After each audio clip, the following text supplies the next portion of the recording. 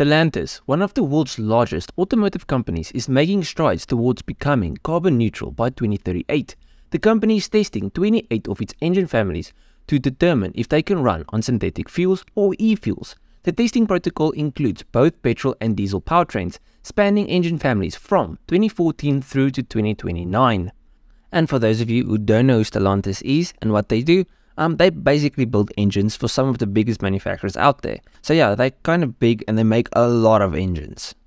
Now, the reason for these tests is that if they can make it work, eFuels will allow owners of combustion-powered vehicles the option to decarbonize their vehicle without needing to replace it with an electric vehicle or by needing to upgrade the fuel system. This program will allow the company to reduce CO2 emissions by up to 400 million tons from 2025 through to 2050. Stellantis has built 28 million combustion-powered vehicles in Europe since 2014, and those vehicles can't all just be crushed. Building new vehicles also produce tons of really bad emissions, so we need to find ways to improve our current transport, and this move could greatly reduce their carbon footprint. Stellantis CEO Carlos Tavares said, "We are doubling down on our fight against global warming by testing carbon-neutral fuel as a complementary solution to our holistic decarbonization approach. While we remain steadfast in executing our aggressive electrification strategy, we must also find smart alternatives to address the CO2 emissions for the 1.3 billion existing internal combustion engine cars. By working to make sure our Stellantis engines are e-fuel friendly, we are aiming at giving our customers another tool in the fight against global warming, and one that can have an almost immediate impact. It is also another action we are taking that is well aligned with our commitment to be carbon neutral by 2038. Stellantis' eFuel program is an important step towards reducing emissions and achieving carbon neutrality.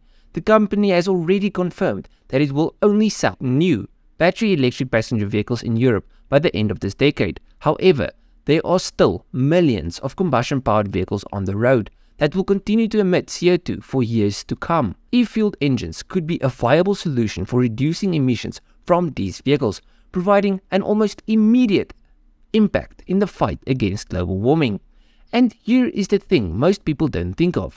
We have over 1 billion cars on our planet already, most of which is internal combustion engine powered. So the fastest and most effective way to reduce our carbon footprint would be to lower the emissions of those cars. Lowering the emissions on new cars helps, but that's just a fraction of the total cars on our roads. Now, as part of its testing process, Stellantis is analyzing tailpipe emissions, startability, engine power, reliability, oil dilution, and the fuel tank, fuel lines, and filters of its existing engine families. This is a rigorous testing protocol that ensures e-fueled engines meet the same performance standards as their traditional counterparts. You see, the idea with e-fuels is that your car would drive exactly the same power, same reliability, same everything, just a different fuel. This announcement from Stellantis comes shortly after the European Union said it would permit the sale of new combustion-powered vehicles after 2035 as long as they run solely on synthetic fuels. This move by the EU further underscores the importance of e-fuels in the transition toward a greener transportation sector.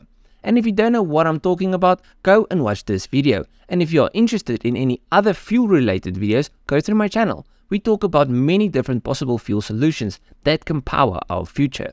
In conclusion, if Stellantis finds success with these tests, most of the cars on our road can switch over to these fuels, which will dramatically reduce CO2. And as a bonus, I will still be able to drive my internal combustion-powered, turbo-fed, noisy machines. But let me know what you think down below. Do you agree with the plan they are following? Do you disagree? I would love to know what all of your opinions are.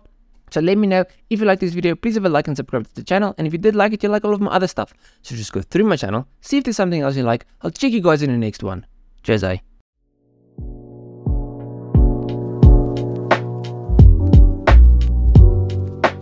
You